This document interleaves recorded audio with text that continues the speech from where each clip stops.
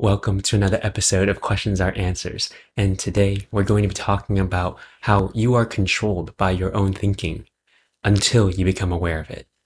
So we're going to dive into exactly why we are being controlled by our own minds, what that really means, and then how to break out of it and to stop a lot of the self-destructive habits, thinking, negative thoughts that we have in our lives.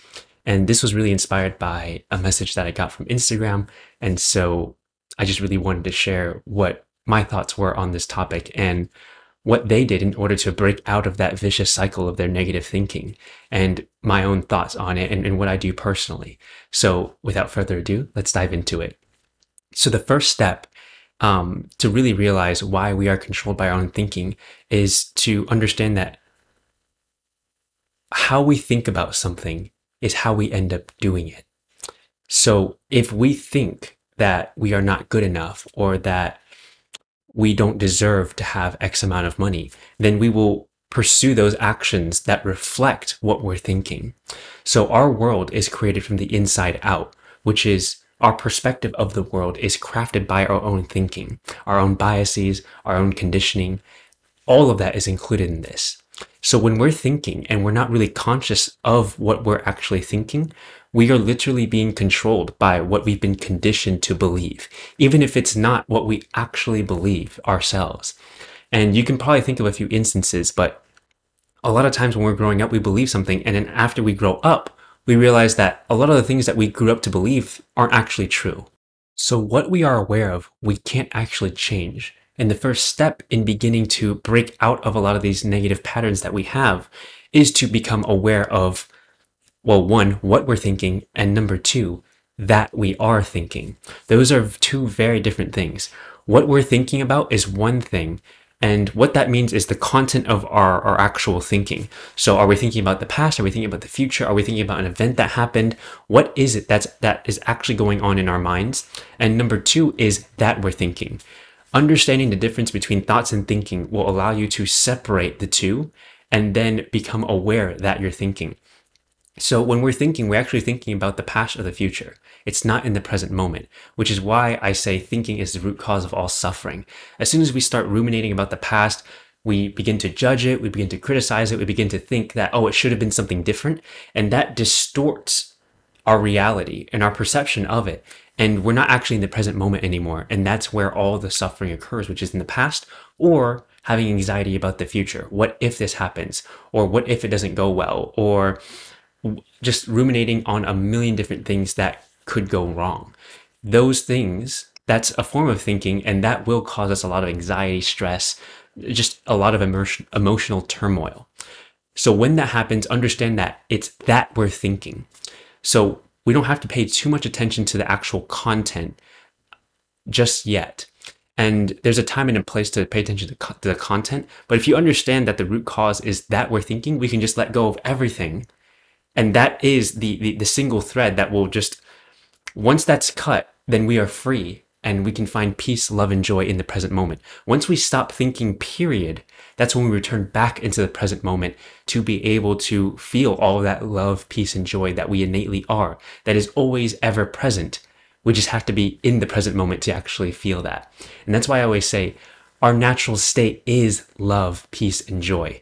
It's just as soon as we begin thinking, we eject ourselves out of the present moment where all of those beautiful feelings are, and we go into the past or we go into the future, which is where all of that negative emotional turmoil is.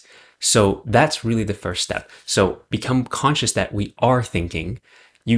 If you start to pay attention too much to what we're actually thinking about or what you're actually thinking about, it can cause a negative, vicious cycle.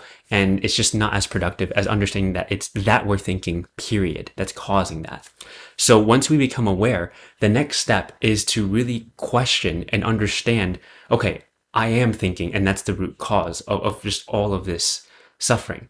Once you become aware of that fact, that's most of the heavy lifting, to be honest. It's just when we're unconscious of what we're actually thinking about and that we're thinking, we just get swept up into this sea of tumultuous negative emotions. So become aware of it. Then if it helps, you can also ask a question. So once you become aware that you're thinking, you can ask yourself a question that opens up different possibilities for you in the present moment. What am I not seeing? Or what do I need to see? What is this actually trying to teach me? What do I need to become aware of now? And if you're actually trying to create something in life, which is just our natural state as well, which is just a beautiful state of pure creation, creativity, what wants to be expressed through you right now? Once you understand and ask yourself that question of what actually wants to come through me at this moment, what do I feel inspired to do? Then it starts to open up all of these different possibilities for you that you didn't see prior when you were stuck in the past or in the future. So ask yourself a question. It doesn't have to be that question, but ask yourself a what I call is like a divergent question. So convergent questions narrow your focus and it forces you to actually think. And that causes a lot of suffering. So questions like, why is this happening to me? That's a convergent question that you're trying to get a singular answer out of, which isn't very productive, because in life, there's not one answer to anything. There's infinite possibilities. There's infinite answers in the actual present moment. So what you want to do is ask divergent questions. What other things am I not seeing? What other possibilities are there? What wants to be expressed through me? Those questions are divergent questions. So you can see convergent questions try to extract something from the universe and try to really it forces you into one single answer. And you don't really want to be cornered like that because it's just not true. And that's an example of that is black and white thinking. If I don't do this, then I'm going to go broke or something terrible is going to happen. Black and white thinking is just really negative thinking, and it's just thinking in general. So what you want to do is ask divergent questions in order to allow yourself to experience and open yourself up to all the possibilities in the present moment. So once you ask yourself that question, really just allow yourself to be. Don't try to force an answer. Don't try to think of an answer. Just be there, sit with the question, and just explore. And once we're in that open state, what happens is we're in a state of receivership. And this is when you're accessing something much bigger than just yourself, bigger than your mind, bigger than your brain, and more importantly, bigger than what you can think of. When we try to use our minds to logically think of answers, what we are doing is we can only reference the past or things that we know. And so if you want something different in your life, you're going to have to do something different, right? That's the definition of insanity. Is if we just keep doing the same thing over and over again, expecting a different result.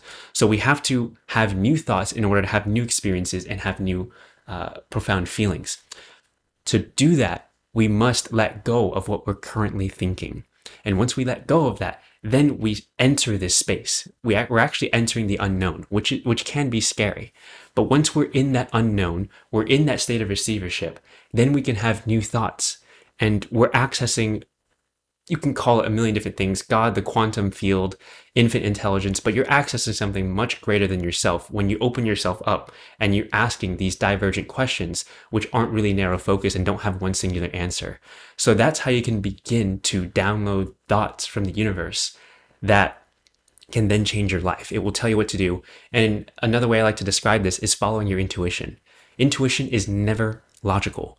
Your rational thinking mind is always relying on logic and past experience. If you want something different than what you've gotten in the past, we have to let go of that and enter the state of pure possibilities, enter the state of abundance, enter the unknown, which is in the present moment.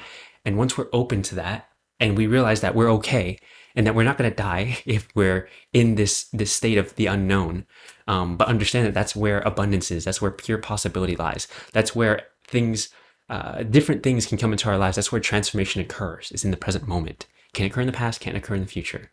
So once we are in that state now, and ask yourself those divergent questions, just so many different miracles can come into your life. This is how you create space for miracles. This is how you create space for change. In order for there to be creation, new creation, there must first be space. So we have to create this space within us, this container where pure possibilities can occur, which means letting go of all that past stuff, letting go of our thinking, letting go of what we think we have to know, what we think we have to think about. Once we let all of that go, then we are an open book. We are a blank page. We're an empty canvas, which anything can be written upon, anything can be painted upon. So that's my little explanation on why it is that we are controlled by our thinking until we become aware of it. And this is how we can actually begin the process of transforming ourselves and allowing more miracles to occur in our lives, and to by following our intuition and really creating space for just amazing things to happen. So thank you again for being a part of this episode. If you really enjoyed it, definitely leave a review just to let me know how this is going. Give any feedback. I welcome all of it, good, bad, doesn't matter to me. Feedback is all feedback. There's no good or bad. It's just what is. And so thank you again for being with me. Definitely let me know what other topics you would like me to explore with you and to talk about. And I love you guys so much, and I'll see you guys in the next one.